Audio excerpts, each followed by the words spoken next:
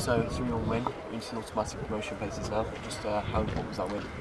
Yeah, it's always important to win. It's just another 3 points. It was another tough game, but we managed to go back to back, obviously backing up last week's win and performance. So yeah, it's a good 3 points.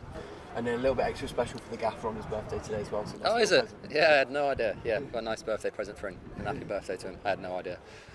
And a goal for yourself. How important was it to get that goal as well? It's a really important one, obviously it's the second, and then obviously a nice thing for yourself to get on the goal. Yeah, definitely. It's always nice to score. It's a bit of a weird one really, because we scored and then we invited a bit of pressure in the second half. Never really got going, but we've scored 2 goals, so we'll take the positives. And next week, Crewe is 3rd against 4th. How important will that game be? Yeah, be a tough game. Obviously, it's a draw here, but we know what they're about. They're a good side. They like to play. So yeah, we know it'll be a tough test for us. Is it too early to say it's a playoff 6-pointer? Yeah, I think so. We literally look at one game at a time, even though it's a cliche. We'll be looking to perform the best that we can.